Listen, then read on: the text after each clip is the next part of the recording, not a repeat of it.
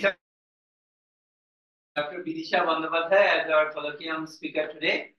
So, Dr. Bandyopadhyay did her undergraduate and postgraduate at Delhi University and then stayed there.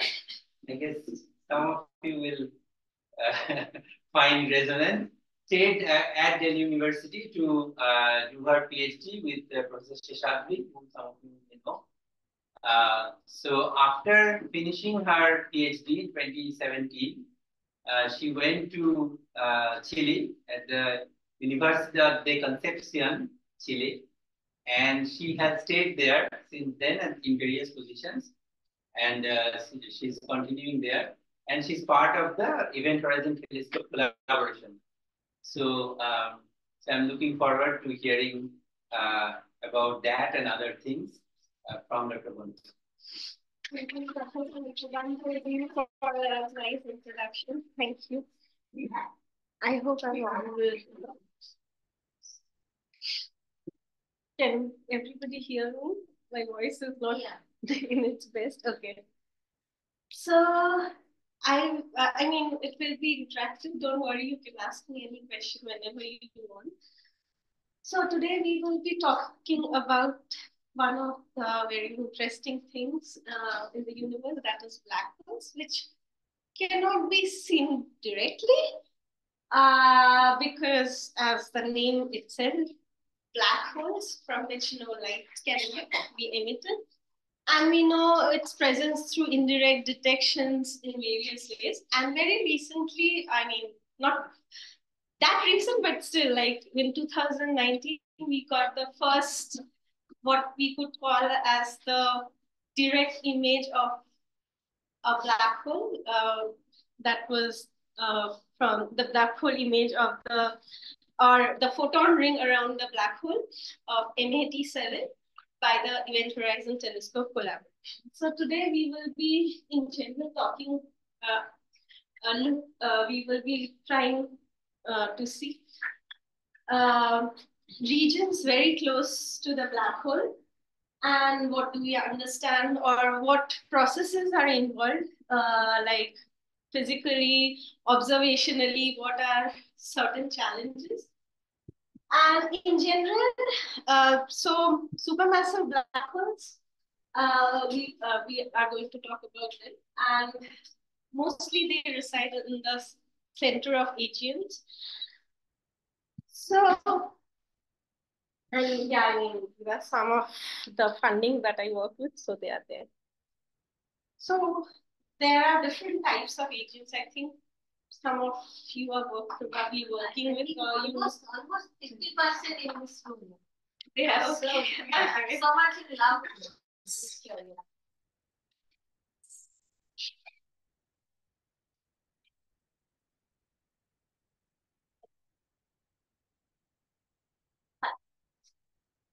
So since I think this picture is very familiar to all of you, that there are different kinds of AGNs, and this is a general picture of an AGN, and depending on what you observe, you name it that way.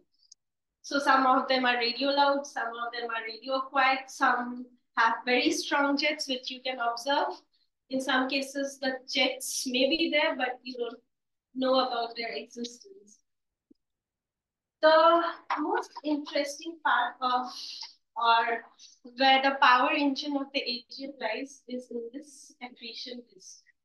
So today we will look what happens in this accretion disk, and especially regions very close to this black hole.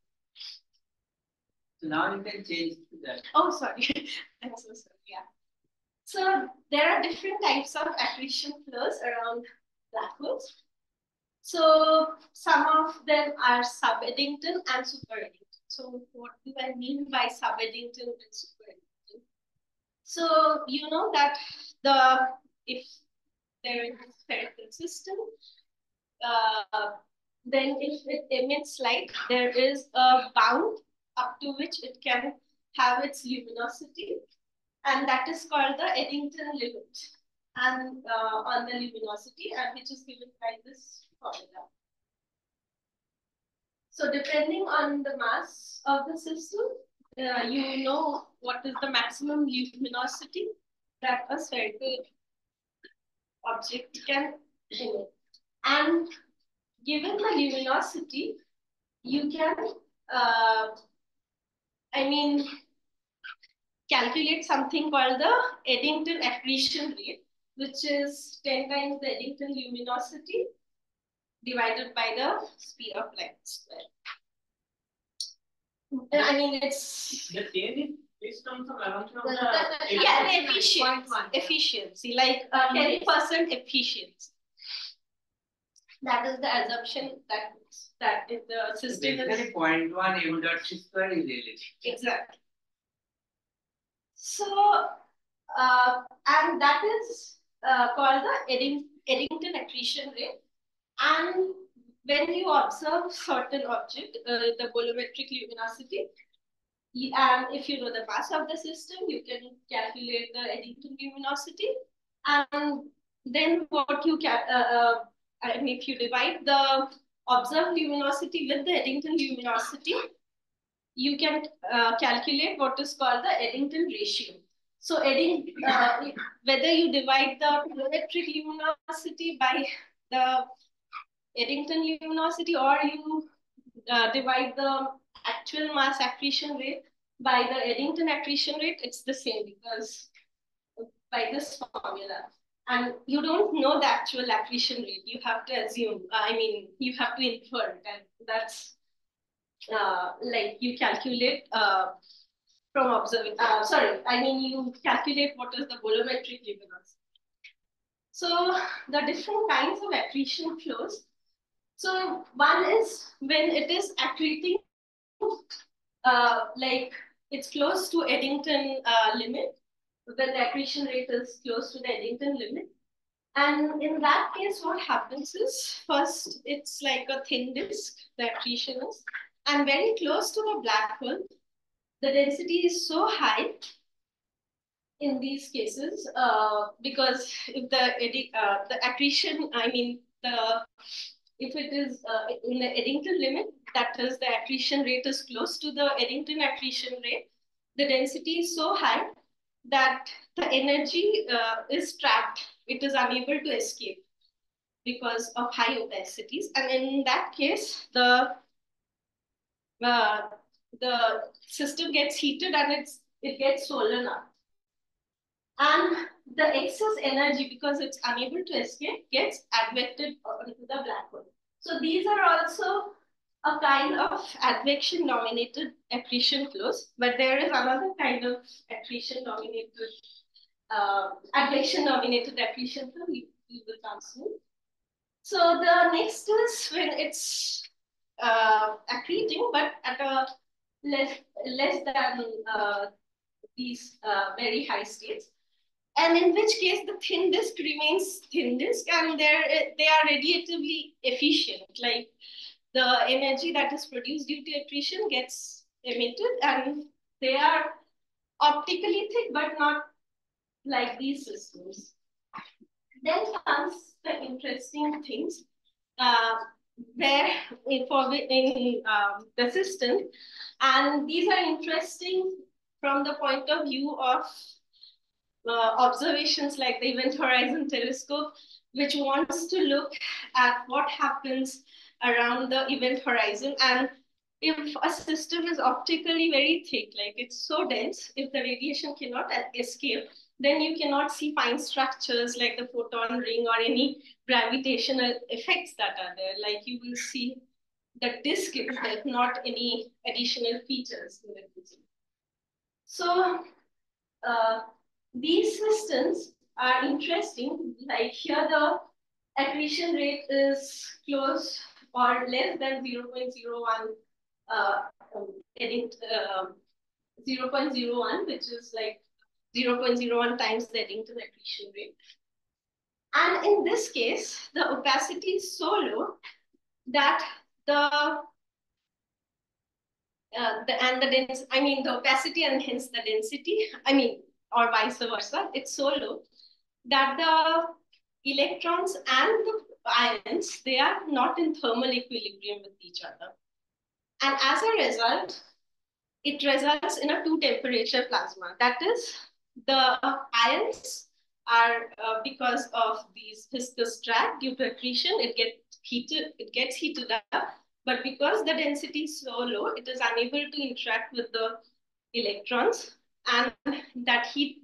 So the ions are hotter than the electrons, and these are radiatively inefficient because the excess heat that is there in the ions is not able to get transmitted to the electrons, and thus there is not much emission from the electrons. So this excess heat is trapped, and again that is swells up, and that excess heat is then attracted into the black hole. So these are also another kind of advection-dominated accretion flow, and they are called hot accretion flow because the system becomes hotter because of radiative inefficiency. And in these systems, we also see that there are jets and outflows. So if there are no jets or outflows, we call them in the quiescent state. Okay. And again, sorry.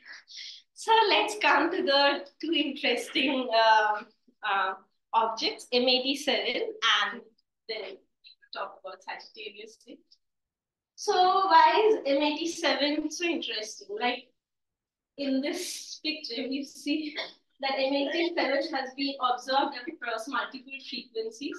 And so, like for example, if you see in the radio observations, so this is like you see the biggest structures in M87, like which extends for 5 seconds.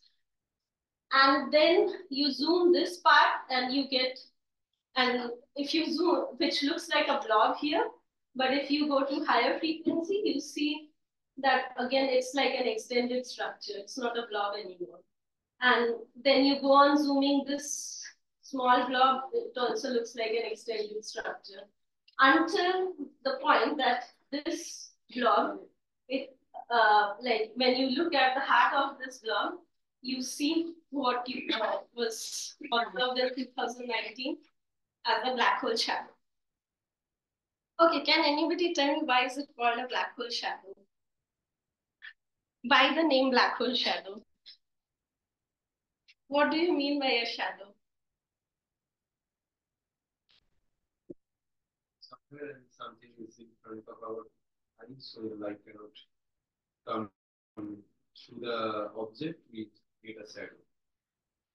Yeah, so I mean, suppose you see a shadow, what do you know about? What do you know? Like the shape of the structure, The shape of the obscure. yeah, I mean, it says that something is there. Yeah. Whose shadow is, so that's the thing. Like we call it black hole shadow because we cannot see the black hole directly, but we know its presence because of this ring-like structure. That okay, if this ring wasn't there, we would not know that there was a black hole. So okay. And then you see them like in the optical band as well as in the X-rays. So M87 has a very powerful jet. It is very massive, and like it's interesting at all frequencies because it tells you the power of the jet and various. So it's interesting to all kind of astronomers and as well as theoretical astronomers. So we come to Sagittarius A, which is in the center of our own Milky Way. Now, when we see at the center of our galaxy, we do not see any black hole, but indirect detections through certain motion of stars for a very long time, like their orbital motion was observed over years. Like you see here, the data is from 1995 and 2003. Which the orbit showed that there is something around which these stars are orbiting, and the mass has to be huge, which is concentrated in a very small region. And that is possible only if it is a black hole. So indirectly, like it was suggested that yes, there is a black hole, but can we observe it? And that is why the Event Horizon Telescope thought, okay, it's the closest black hole, let's see if we can observe it. So what is the Event Horizon Telescope?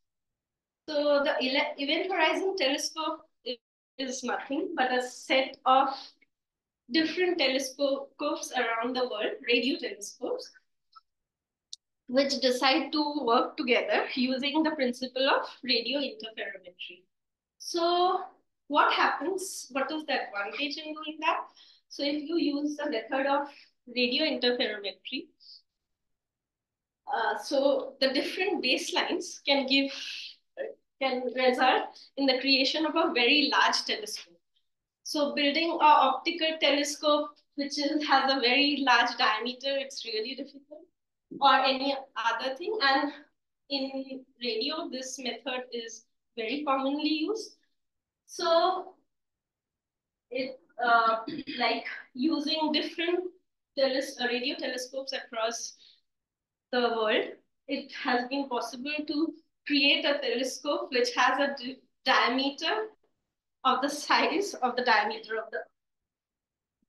And why is that important? Because the resolution of a telescope depends on its diameter through this relation, where lambda is the wavelength in which you are observing, and d is the diameter of the telescope. Okay. So here are some interesting results of the historical results of the EHT images for M87 and Sagittarius A. These were the first images of M87 and Sagittarius A. So these are just intensity images, right? Just see the light. And on top of that, these two are the superimposed polarized images for M87 and Sagittarius A. And very recently, like I think in January, we have now the second image from M87, where the maxima is kind of rotated by 30 degrees. So, sorry, what was the second? Which one? This one? This one? Oh, sorry. No. This one. You said the recent image? Yeah. So this is the recent image of M87. But that is like... So it takes 5 years to analyze the image. Oh, I see. Okay. Yeah. So this was taken in 2017. Transport from South Pole, bring it here. Yeah, it's a big challenge.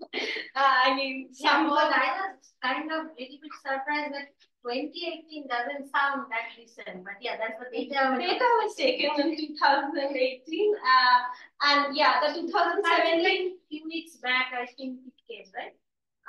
January. So we have the imaging paper of the 2018 data. Okay, sorry. This has changed position as well as the brightness, or not, or it just falls color impression. It can be see, because over the year the technology, algorithm, everything improves. So the maxima, that's what I was telling. That with multiple year and also the theoretical modeling can tell you better. Like this is but the image. There is some absolute scale. Yeah.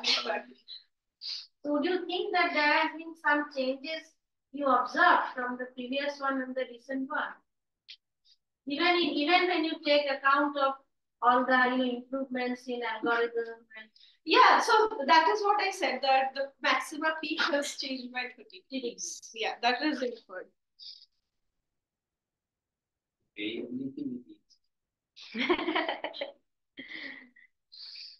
But this is M87. Sagittarius is way more variable.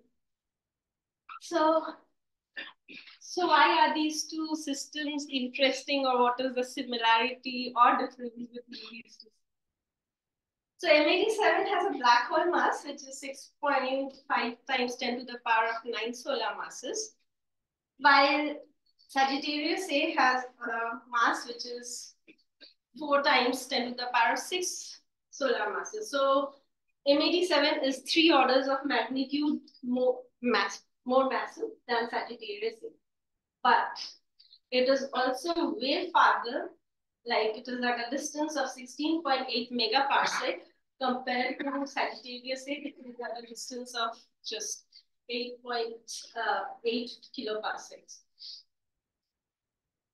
And these things, these differences lead to very similar ring sizes. By ring sizes, I mean this, the region around this shadow. This ring diameter, the photon ring diameter is very similar. 42 microarcseconds for M87 and 52 microarcseconds for Sagittarius. And as I said, that for M87, we have seen a strong jet across all the bands. But in Sagittarius, say, no such jet has been detected yet with at any frequencies. So what do you exactly see in that image? So if we think that there is a plasma moving around the black hole, so this is basically, this is the plasma in that accretion disk. Plasma is ions and electrons. And these electrons are emitting photons. So because of strong gravity, these photons are deflected. The photons that are emitted behind and below, like around the black hole, they are deflected because of the gravity of this black hole. They are lensed, and what you see, these photons, when they bend and travel straight to the observer's eye, it gives an impression that there is a ring, or like it gives an impression of a false, of a dip, like there is nothing in between, and then you see light around it. So the accretion disk is. This is the accretion disk. No, is it perpendicular to the line of sight, or? So it depends. Like, I mean, I will show you how the image changes with the disk orientation.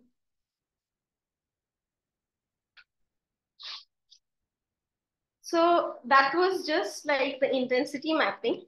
Now I will talk a bit about polarization of the, like polarization of the ring, the polarized light around the accretion disk. So what happens if you have magnetic, so all these systems have magnetic field around them. And if the magnetic field is weak and the system is accreting, it will drag the magnetic field along with it. So if the system is accreting in this way and the magnetic field is weak, the accretion will drag it in circular lines, for example. And the magnetic field, I hope you all know what polarizers are, right? Yes. Like how polarization of light happens. So the magnetic field acts as polarizers. So it gives an orientation to the light that is traveling. So if the magnetic field is in this direction, the light is polarized perpendicular to the direction. So here you see that the polarized light is radial. Whereas if the magnetic field is very strong, it tries to go against the accretions. If the accretion flow is in this direction, it will try to push it away.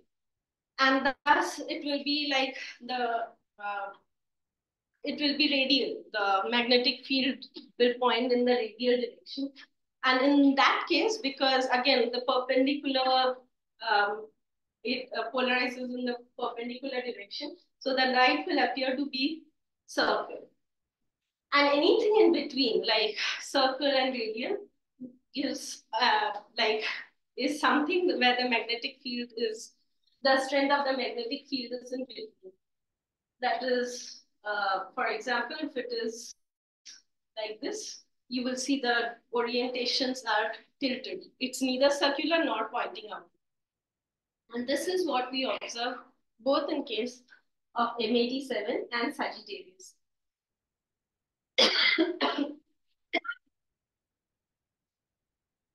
So, I think few days back, like maybe 5-6 days back, we have the polarized data from Sagittarius A, and the implications that we infer, what we did not infer from just the image, is that the magnetic field is stronger than that was expected, and the spin parameter that is constrained through these polarization, and I mean like the different models, when you compare with the data, and there are various things that are done. The best fit model gives a spin parameter of 0.94 and the inclination angle of 150 degrees. So I'll show you something. Like we were talking about inclination angle and spin parameter. So along the road, like this is spin 0, this is spin 0.5, and this is spin 0.94. And here there are different inclination angles, 15 degrees until 60 degrees. So 15 degrees is very close to face on. Like if the accretion disk is in this plane, like it's accreting like this. Edge on is like when the disk is on this plane. So if you see that when you change your angle of inclination, the polarization, the polarized light appears different, or even the image of the black hole shadow appears different. So it also depends on how much intensity, because you know these are reference. Like if there is that Doppler beaming, everything that comes into account when there is change in the inclination angle. So in face on, the intensity remains almost same, but as we move towards edge on, then the Doppler beaming is very strong, and you see the intensity maxima along the direction of rotation. Total intensity is plotted or polarized intensity? So it is polarized intensity on top of total intensity. So the polarized intensity are the lines, the arrows. The length of the arrow tells me the polarization. So in that if I look at the bottom, like from the bottom row, yeah, no, there are places where you don't see anything. Yeah, because there is no light. I mean, if there is no light, you cannot compare. Like you won't get the polarization signal. That is this is 60-degree inclination. That is 60 degree. I mean, I can read from my page. And what are the x-axes? Which one? These one. These are in RG scales. Like I think it is 12. I mean, this whole thing is 20. Maybe 20. Yeah, I think something is written, right? That's the spin of the black. Oh, that's the spin of the. Is that right? Yeah, this is the spin of the black hole. Okay. 0 point, so 0.5 and 0.9 and then 0.94. So this is like a Schwarzschild black hole, and this is like a spin of black hole. So that spin parameter is not changing much for, means its inclination is more prominent. Change in inclination rather than in spin parameter. The thing is, you have to both intensity and polarization. I think polarization probably is the same, right? That's what there is a difference between this and this. Like if you see between Schwarzschild and the spin one case. But yeah, here if you are it's not very looking like a facial kind of thing, then there is difference. There is difference. If you see the orientation and everything, it's different. Like the resolution is not very good here. So actually there is difference because There is the intensity difference. pattern is changing. It's probably not so visible here in this screen. If I So if you see like this side is brighter, yeah, that's in what I this said. case this side is brighter. That's right. So if the intensity is brighter, you see the polarization strength also.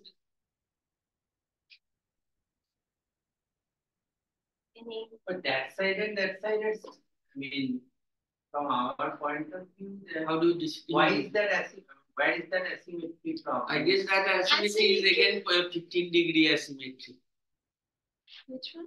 So, you know, if you go to the top right one, top right, right, and then you said that the top right and the top left are different in the sense that one side is brighter and the other side is brighter. Yeah, I mean, I'm just saying from Right. this image. So, I am asking that, so this is what the observer will see. Yes, so this is, again, this is a model, like, yeah. No, I understand. Yeah, this is what I'm the saying observer is is that expected. This left side and right side for the image, how is that determined? Which is left and which is right? That's based on the rotation axis or? Yeah. What? It is based on the rotation axis. Like, So the left column is non-spinning black hole. it's not spinning. This is Schwarzschild, yeah. No, suppose I independently see these two images. Can I say which one is non-rotating and which one is? Just by seeing one picture, you cannot. You have to see all the things. Yeah, because when you see a spinning black hole, your shadow asymmetry also changes. Like from this to this, if you see, like it's not symmetrical, whereas in this case, the ring is more symmetrical. Yeah, the inclination angle. Image is so not that's what say. my impression was, that inclination angle is making more different rather than the spin parameter. I mean, both will make. What I'm saying is, these inferences are through a lot of analysis. No, that I. Yeah, no, I'm just saying, like, just by seeing one picture, you cannot determine, like. Yeah, I guess what we can say is that just by seeing that one row, we cannot say that it is Schwarzschild or spinning. That we can't say. But there will be differences. To understand differences, we have to take other kinds of things in consideration. Right. So, and on the left hand side, the grayscale is for, I mean. These are different contours, like 75%, 25% region. That's for normal intensity, not unpolarized intensity. Yeah. And then the colors. What's the gray color? So that has differentiated like how strong the intensity is. Like I think the quantity so and this the is color the maximum intensity peaks, and this is the lowest intensity. So between this and this, like the 25% intensity of the maximum intensity is there. Between this and this, 50%, and like in these, it's 75%. So this might be. So when you are saying stronger magnetic field, I mean this must be an inhomogeneous. Is it a homo? So this is a inhomogeneous magnetic field or homogeneous magnetic field? I mean, because the system is dynamic, right? It's rotating. There is accreting material. It's changing. So your field is not. First of all, it should not be static. No, it's not static. It's varying. Like, and also it must be inhomogeneous also, right? It is like because of dragging itself. There are pockets there are times when the magnetic field is stronger in certain regions, and in some cases there are pockets where there is no magnetic field strength, and it keeps on changing with time. Right. Like, so then when we infer about the magnetic field, like it's just because there is not radial, but sort of this kind of angle. So you see the previous slide is like there are very long, like the length of the these lines determine what is the polarization strength. So the longer lines are like high polarization, and these small lines are low polarization. That's obvious. Yeah, and that again it tells you what is the magnetic field strength. Okay. So shall we go further? Or yes, please. Okay. So now comes now I come to what I am working on and like a bit more towards my research. So given all these images and other things, and we were discussing, so if we see an image, okay, this is black hole shadow, but how do you know that's a black hole shadow? And at the same time, theoretically, we model things in computers. Like for example, this is a computer simulation.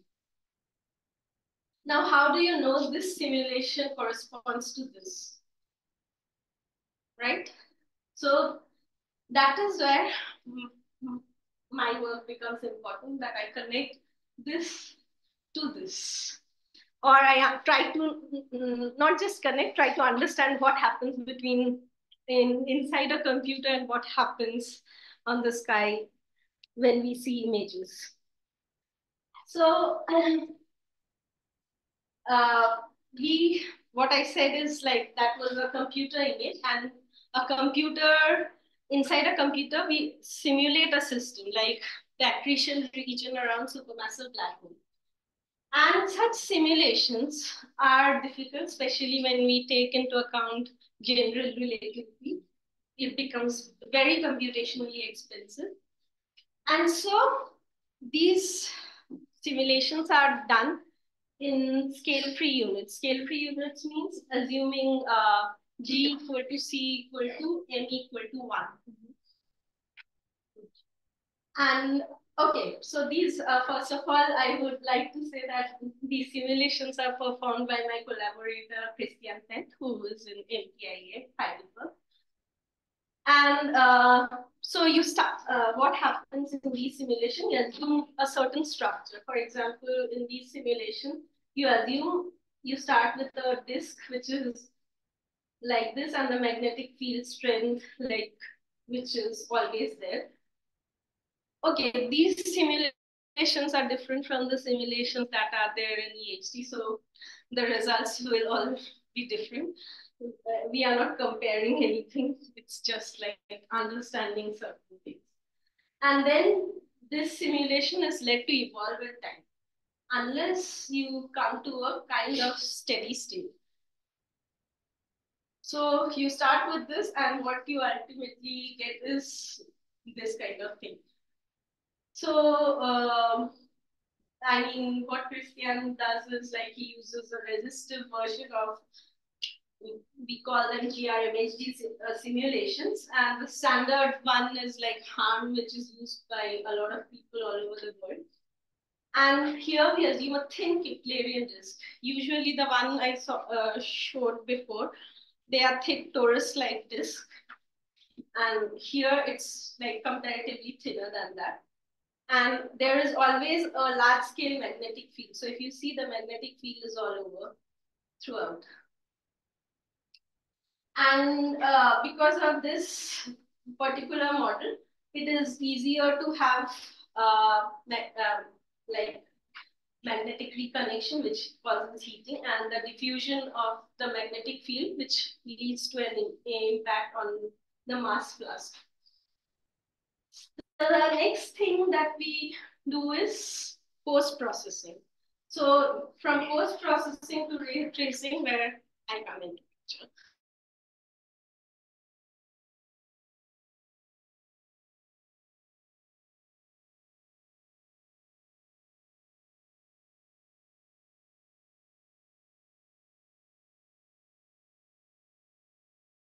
According to that. So if I want to understand how M87 behaves, so then I have to put in parameters of M87, like the black hole mass or the inferred accretion rate, the spin and the magnetic field. The spin is already embedded into the code. Like you cannot change the spin in a GRMHD simulation, or like when you are doing post processing. And the magnetic field is inferred given the mass and the accretion rate. And then the next thing that you assume is what kind of emission that you want to see. Like whether you want to see emission from thermal electrons or non-thermal electrons, or if you want to see synchrotron emission or any other thing, like black body emission or anything else. And then finally, you have your radiative transfer equations after rescaling. And then there is what we call as ray tracing, and from which we can create emission maps or spectra. And then we can understand, and this gives me this previous image. Like this is a ray trace image of a simulation. So these are 3D simulations, or? So for this particular case, it's called a 2.5D because it's axisymmetric. But yes, it's 3D, but like assume axisymmetric. But in general, like what you see for EHT, they are fully 3D. So I will just show you a video. Will it work? Yes. I have to play. Yeah. So how ray tracing works. We can maximize it. Can you see it? So the rays from the black hole, like they come, and what I showed earlier. So this is your plane of the disk. This is the accretion disk. So this is how the rays are traveling and giving you the image. So this is when the disk plane is edge on. Now, see, by changing the inclination angle, you see a different structure. So this is when it is face on. Did you understand, or do you want to see it again? Do you want more? Yeah. Okay. Can you maximize this? Yeah, sure. I think so. To YouTube. Full screen. Wait. No, that's full screen. It's not going. Okay, then let it. I can share the link. No, that's fine. And it's forward ray tracing, not backward. It is back. I mean, what you do in the computer is backward ray tracing. You take from the camera. It shows forward. It shows forward too because it's easier to see it like that.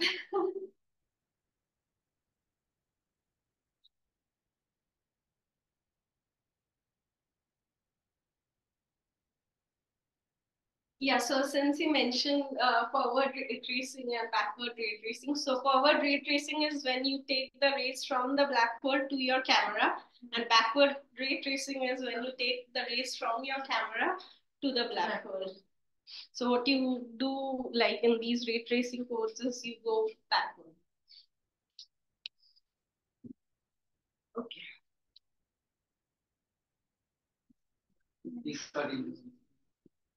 Click on it once. Click on what? Yeah, just click. That's what I did. Yeah, it's happening. It's working. Oh, it's working. Okay. I didn't see that. It's done, right? What happened? It's just left the full screen. I'm so sorry. No problem. It's okay. So,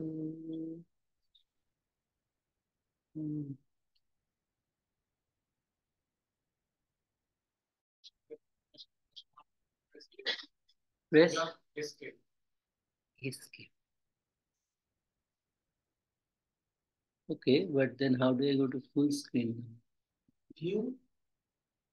Your file management view. Enter full screen. No, that's still. There should be a slideshow. It's open from what? Yes. It's It's Google Slides. Yes, it just it's like after that. Tabs. Full screen. The slideshow option. The slideshow option. I think it has to. It just exit slideshow and then do slideshow. Yes. Yeah. Now it's slideshow. Okay.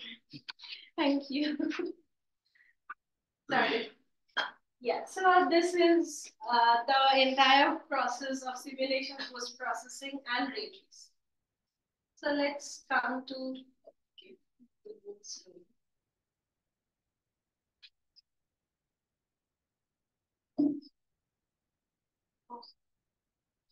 Okay, watch it once again.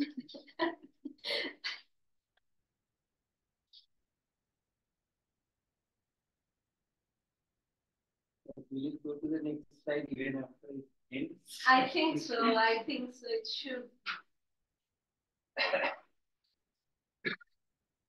Because it went and then I don't know. So this is the photon ring. If you see this.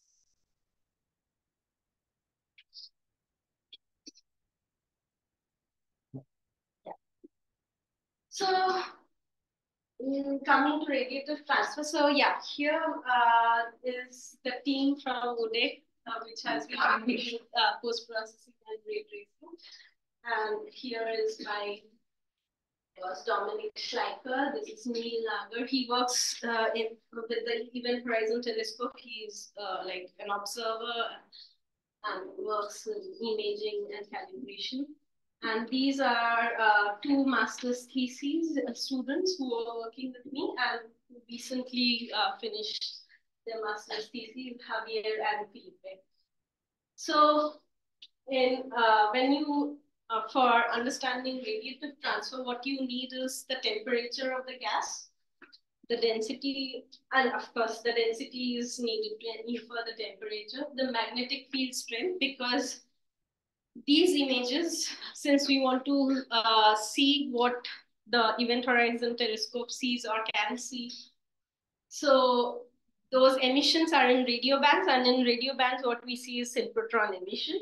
And synchrotron emission is possible only if there is magnetic field. And then what you assume is the electron distribution function.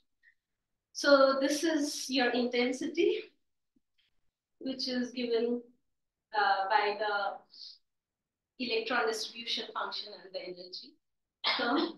And if you remember when I was explaining accretion flows, I said that these systems have two temperature plasmas. That is, the ions are hotter than electrons. So these simulations are not plasma simulations because plasma simulations are more complicated to be, especially to be done in GR framework. So you assume like it's a gas, but then by hand you do something so that the electron and proton temperature are different. And also, like when the magnetic field strength is higher, like in the jet, the distribution needs to be different than in the case of this. So for this, there is a prescription that is used in general, which was formulated by like Monica Motzi-Brodsky in 2016 paper. So these are post-processing. Yes, these are post-processing for the scale-free simulation had assumed some kind of magnetic field. Yes, there is a intrinsic magnetic field. What I'm saying is the magnetic field distribution is there. For synchrotron emission, you need to consider like the you have to take that magnetic field only. Yes, you cannot change from the scale. Change. No, because if you change your density parameter and if you change your mass of the black hole, it will automatically scale your magnetic field strength. Yes. Isn't it a free parameter? It is a relative parameter. It is also. That's how probably is done in the simulation. Yes. How you set it up? It's plasma beta. It's like beta is only nature that magnetic field will depend on mass certain. It's just what. No, but the black hole mass is does not regulate the magnetic field in the. No, it doesn't regulate the magnetic. I'm saying it will relatively change. Like the strength will be scaled accordingly.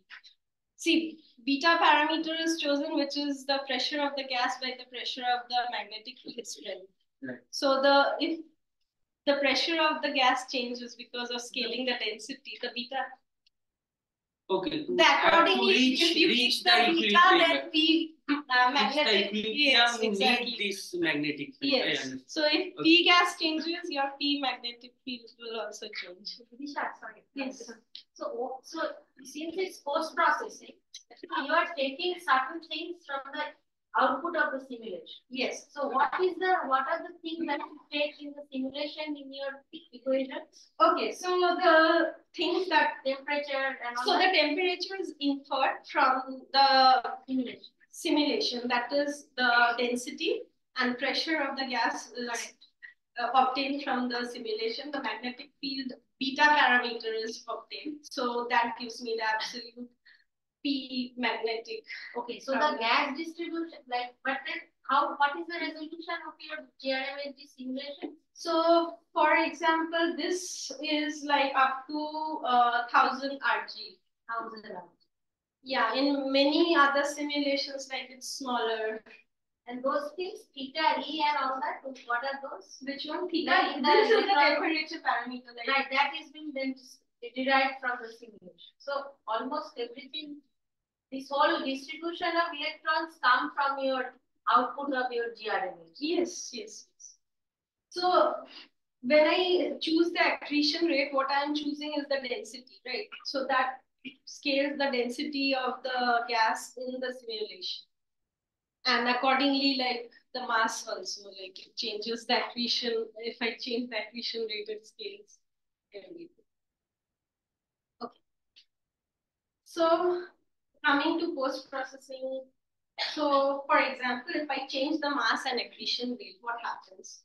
So here I have, for example, I have shown the spectra, and in the top I have shown the change in the spectra, and in the bottom I have shown like 230 gigahertz images from one of the simulations. So if I change the black hole mass, so this one is like 10 to the power of 6, and this is like 10 to the power of 9, the red one. So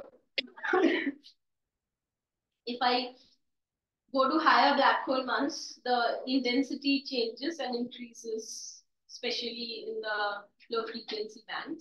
I mean, it changes overall, but especially in the low frequency band, you can see the increase in the luminosity. And if you change, increase the accretion rate, like this is the maximum accretion rate, this is 10 to the power of -3, and this is 10 to the power of -9, I guess.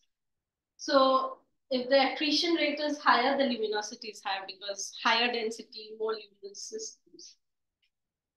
And so if you see that if I have very high mass and very high accretion rate or Eddington ratio, what I said, you see it's so bright that you cannot see anything. And if you choose very low, like 10 to the power of 6, I think so. Yes. And very low accretion rate, you see only the very regions very close to the black hole, that is the ring light feature. If you want to see other features, like if you see, for example, this here, you can see something like a jet structure as well. So it depends on what parameters of post-processing that you are choosing, that you can extract different features of your simulation. Like your simulation may have a lot of features, but maybe you cannot see it. Like in, for example, in Sagittarius, say there may be a jet, but you cannot see it because of the physical parameters that are there within the system. So what are the components of the technique in this whole video that we are seeing? It is not entirely from synchrotron. No, this is synchrotron. This is thermal plus power loss synchrotron.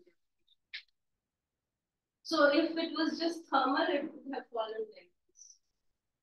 And the power law is something like this. It's like it's flat out. So, Vidisha, so on the top we are seeing the like the spectrum. And then here you have like a 2D image of your thing. Yeah. So what is the scale of this again? I mean, so this is at 230 gigahertz, and it's again like 24 RG, like Yeah, that's what I'm asking. This is what RG for RG. Yeah, because I just want to see what is happening. If I take very large resolution, I mean, I won't see what is happening close to the. That also I can change. Like I can choose. But that you have to choose probably based on what HT or. Yeah, what I want to see. Like if I want to see very large scale jet, then I will use a smaller resolution. If I want to see what is happening close to the horizon, then I will choose a larger resolution. Okay, then other parameters, like this is the inclination angle. So yes, if you change the inclination angle, there is a change in the spectra. If you see there is a change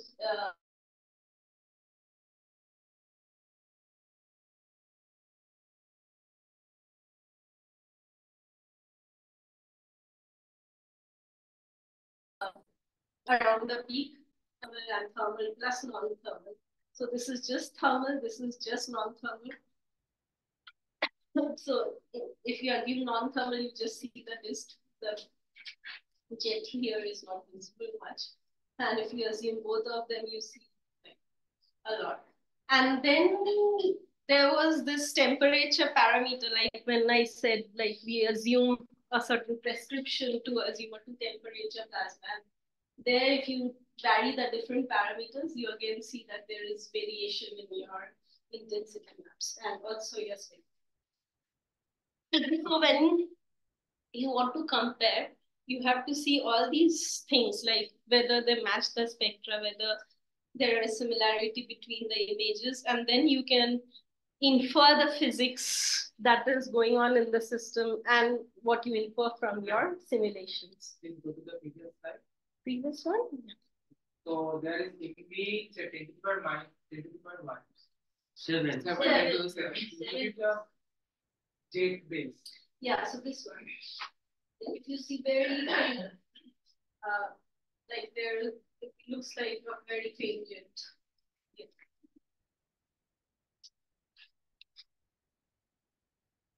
Okay.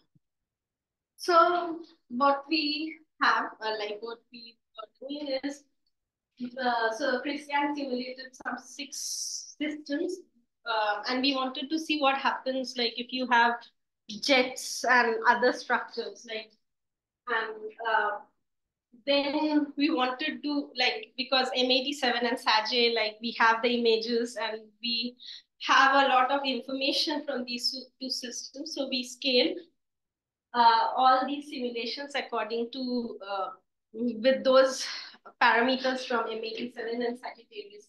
But the differences in our simulation, like for example, there is one Schwarzschild black hole, and then there are some simulations where the magnetic field strength is taken to be much larger. So simulation-wise, like here you see the density and magnetic field differences, and this is when, like, in the final, like when the system has reached a steady state. And this is the velocity map, like what is the velocity, like the flow velocity in the simulations. Okay, so what we do is, we have the data from different observations for both M87 and Sagittarius. We try to simulate, like we fix the black hole masses and for M87 and Sagittarius A, and then we change the accretion such that we get a match. The model spectrum matches for each of the simulation is very much similar to the data that we observe for these 2 systems. Why is this done? I mean, we want to see like how these different set of simulations behave under these conditions of flux when you constrain the flux and when you constrain the mass of these systems, like these simulations. So these different lines, they're all from different simulations, right? Yeah, the different lines are from different. Yeah. So what's the difference between like in this different simulation? Like what's going change between? Okay, so that's given here. So for example, this one, like this 22 EF, I mean, they are given by different IDs. So 22 EF is a Schwarzschild black hole, for example. 24 EF and 26 EF, like they have the magnetic field strength is very high compared to the other simulations. And like in some cases, there is something like called the flow density. Like when you run simulations, you have to adjust that to keep your simulation running. So those parameters have changed between the different simulations. Okay. So, spectra cannot distinguish between any of those simulations. It can, but when you rotate, like. So right now, whatever the means. Yeah, but the thing is, you cannot rotate your black hole. Like when you observe your black hole. I think he is asking that these points cannot distinguish between these lines. No, because I mean, either you. Data points. Data points. Those two data points are for M87 and Sagittarius. And all the simulations satisfy, more or less satisfy. More or less, because I'm fine-tuning. I can just say which one is best, which model fits it better than the others. Like, for example, in this case, a simulation 20 fits better than. But then if you see the image, it will be like weird. So then we have variation with frequency. So for all these 6 simulations for M87 and Sagittarius A, so the upper ones are M87 for all these cases, and the lower ones are for Sagittarius A. And I mean, I created these artificial images at 86 gigahertz until 700 gigahertz. So if you see at low frequencies, 86 gigahertz, you see more features like and these are edge-on views. So for example, in this case, you see like a very strong outflow from like a jet. But again, for M87, for the same simulation, you don't see a similar structure. So you see like the same simulation under 2 different circumstances gives me very different result.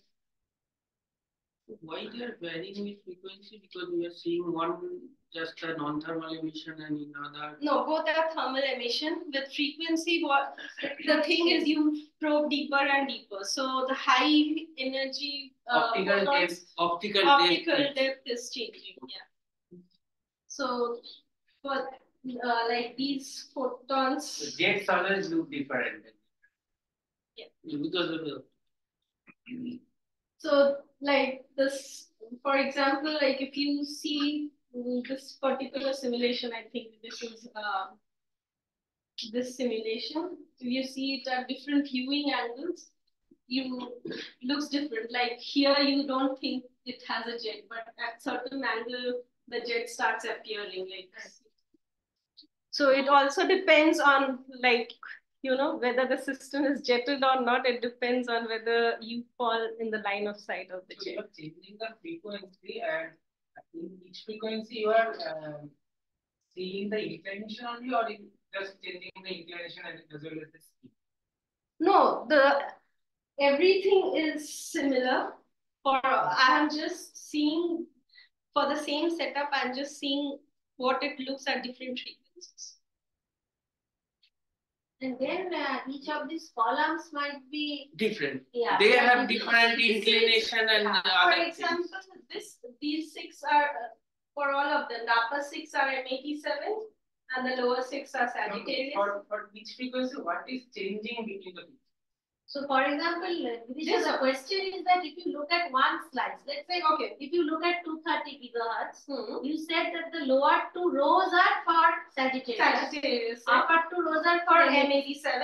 And these 3 are different. These are different simulations. So this is like different. So this one is like the Schwarzschild black hole. Yeah. These 2 have very high magnetic field strength.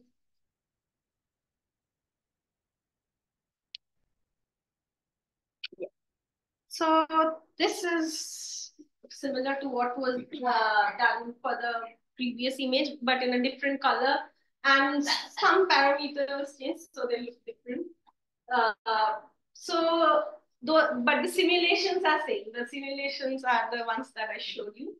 So for example, here, so this is Sagittarius A, 86 gigahertz. For these two simulations, you see these extended structures. Now, if you see the extended structure, and this is AGN view, you see a slight orientation towards a particular direction. And this we think could be because of some outflow signature. Okay, now we come for those same simulation, we come to low inclination views, that is face on 17 degrees and 163 degrees. By 17 and 163 degrees, because they are the angles taken for M87.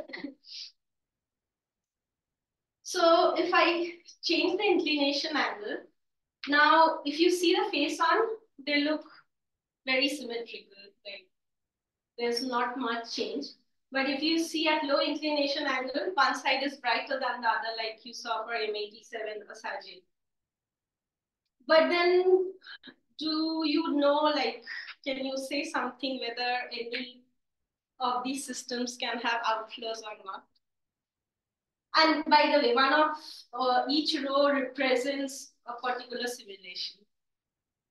Anybody? Do you think like any of these simulations could have some outflow signature? Oh, maybe. I don't know. From these low inclination angles. One of them I see something. Okay. I will just suggest, I will say, for example, this simulation. So this is 17 degree and this is 163 degrees. So one is like facing you if you think the spin is, or there is a jet, it is facing you, and in the other case it is. So in one case it is brighter and in one case it is not. So if there is an outflow asymmetry between the upper half of the disk and lower half of the disk, such a possibility is there. Also in this case, like if you see one side is brighter, like on the left upper direction, and this is brighter on the left lower direction, this can also be due to the Doppler beaming of an emitting jet. Okay, so this is what we see, but we need to quantify it better. So what we do is we take slices of those previous pictures on X, Y, and then two diagonals, and we plot the emission profiles. And from the emission profiles, I have also plotted something like the photon ring, which is at 3 Rg, and then the lensed photon ring, the inner and outer boundaries at 5.2 and 6.2 Rgs. So for example, simulation 22, this is a Schwarzschild black hole. If you see, there is a peak which always coincides with the 5.2 line. And in the other cases, there is a shift when you change the inclination angle. So in your x-axis, there are different simulations, and in y-axis, there are different inclinations. No, in y-axis is the different simulations. Upper 6 are for M87, lower 6 are for Sagittarius A, and these are different inclination angles. And what are the different colors of the? So that's what I said. Like one is the edge-on cut, like along those images. One is the vertical cut, and then the two diagonals. So when you, I think the blue is when it's 0. So there you see the maximum asymmetry. When it is 90-degree cut, you see the least asymmetry because this is your accretion disk, right? Like accretion plane. So your what do you call it? The Doppler beaming structure, like you see the maximum difference at that angle, unless it's face on. In face on, they all will, like, they will almost coincide, like when I equal to 0, but you start seeing the differences with I-70 or 163. See, like they are all overlapping in I equal to 0, but the differences start at these two inclination angles. So, okay, so these are all idealized images, right? This is what you get from your simulation. You do the radiative transfer ray tracing, but The main problem is with telescope. You cannot image with such perfection with a telescope. So we do, what we consider now is we consider the telescope resolution for, so this is with the Event Horizon Telescope present. It may be a bit better now because of different better image processing algorithms. But this is what was originally observed for M87. And then we have assumed like a GeoVLBI like baseline, which gives me a resolution of 5 microarcsecond. And then L2 VLBI like baseline. That is when you place a satellite with a radio interferometry at the Lagrangian point 2. And you get a resolution of 0.16 microarcsecond. So which do you think resembles the one that we saw originally? Which of the three baselines? Yeah, the end. Because that's the best resolution. Right. So yes, so you can see that how badly your actual data gets affected because of the limitation on your telescope resolution. So with the current EHT resolution with our kind of models, what you can just say is like this one, for example, this is very different from the rest of them. Because, so this is the non-spinning black hole and rest of them are the spinning black hole. So with the models that we have and with just the intensity map, the HT like resolution, that is 20 microarcsecond, you can just infer a spinning black hole from a non-spinning one. But if you want to extract better features, you have to go to better baselines or create larger telescopes. And yeah, so again, with the emission map, you see like things get better with the larger baselines. So I think, yeah, here I leave you with my summary, and if you have any questions, you can let me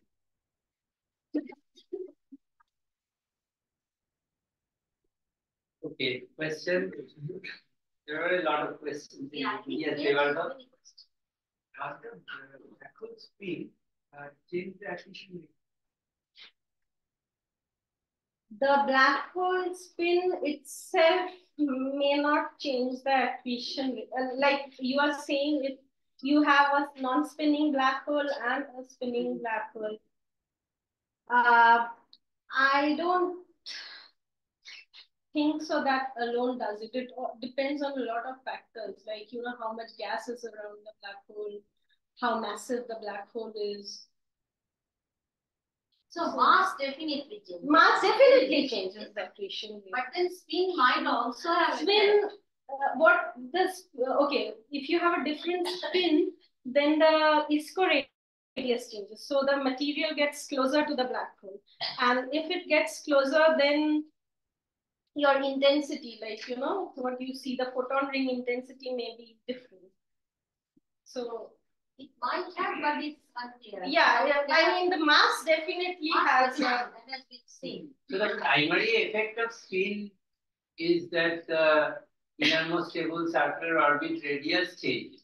Yes. But that change is limited to 6 gravitational rate. Yes. Beyond that, so accretion rate, it has to, if it has to change, then that has to happen in further out from the black. Yes.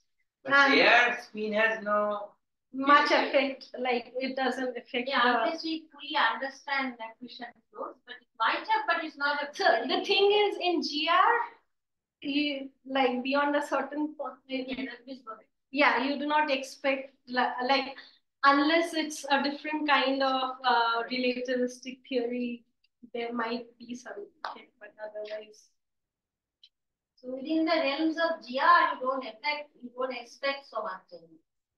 We really don't know about the origin of the jets, but is there any parameter or something in your simulation which tell me, okay, if I change this thing, jet can appear? Yeah. So in these simulations, for example, like the simulations, I'm not talking about what happens in case of observation. So I was talking about the flow density, right? So for example, I mean, what Christian did is he was increasing the flow density and like at, I think this one, for example, in this case, if he increased it more, there was no jet. Like if you go on, but the flow density is something artificial, like, you know, you do it to stabilize your simulation. So I don't know. I mean, I'm not a simulator, so I cannot tell you for. But yeah, definitely. For example, like the magnetic field strength. If you change the magnetic field strength, the jet launching mechanism changes. So, like for example, in these cases, the magnetic field strength changes, your jet and outflows are different. So we please go to the slide where you talked about the accretion mechanisms. The accretion flows? Accretion. The second one. So there was the yes, there was the values of the different ratio, and so in the bottom two pictures I can see the jets. I think the yellow ones are the jets. No, this is not jet. This is the magnetic field line. So the yellow thing is the So this advection, like the advection dominated accretion flows. So what is jet outflow? The pink ones is the third picture. Yeah, the pink ones. So is there any probable relation between the jet outflows and the Eddington ratio? Yes. So the thing is, your jet outflow power depends on your Eddington ratio, like especially for these kind of systems. You cannot have, I don't remember the limit exactly, but you cannot have the jet outflow rate like beyond a certain fraction of the accretion flow rate. Yes. Yeah, so can you go to the slide where you show the feeds to the spectra with different simulations? Yes.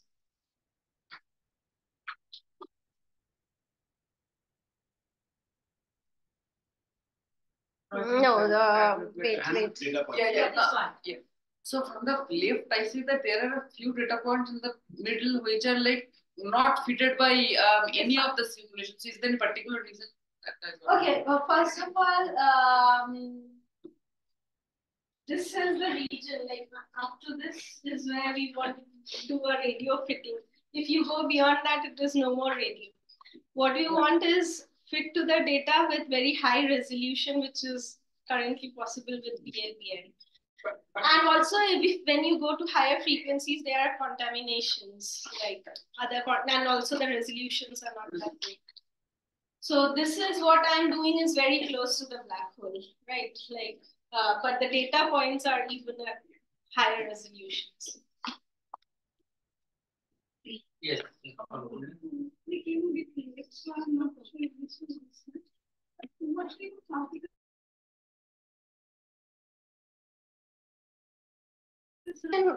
When you do the simulation, you assume gas, but in reality, it is plasma. So it's ions and electrons, but what you do is that's what I said, like wait. Yeah, so Either particles or fluid elements. So I think she's asking what particles are you asking? I think it's ions and electrons. So what But not like electrons. I don't think it is gas. I mean, what you assume is gas particles. What you do is to convert it into electron proton like prescription. You assume this kind of a prescription, like the electron has a different temperature and the ions have a different temperature, assuming this kind of a relation, which you put in your radiative, like when you are considering temperature of the electrons from your for radiative transfer. Okay. Other questions? This Magnetic current is coming from the plasma, right?